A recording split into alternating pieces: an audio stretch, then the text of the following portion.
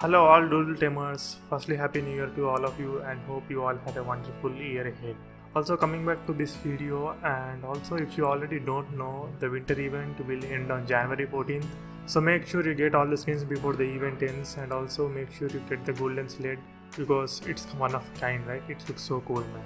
Now back to the main reason of this video. There is a new mini event kind of thing going on in the game where you can get a free New Year Lilbulb skin that you're seeing on the screen. This skin looks so cool, man.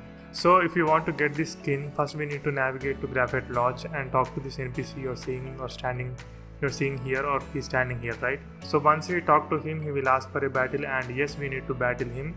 This battle will be kind of easy cause he will be having a level 15 doodles which are very low level and we can one-shot them easily.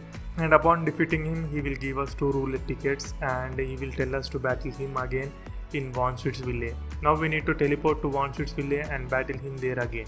This battle will also be kind of easy, but not easy as compared to previous one, but it will be easy because these doodles are also kind of low level. I think 28 level that you can see on the screen, right? And we need to defeat him the second time also in here, and once we defeat him in here, he will give us 800 gems.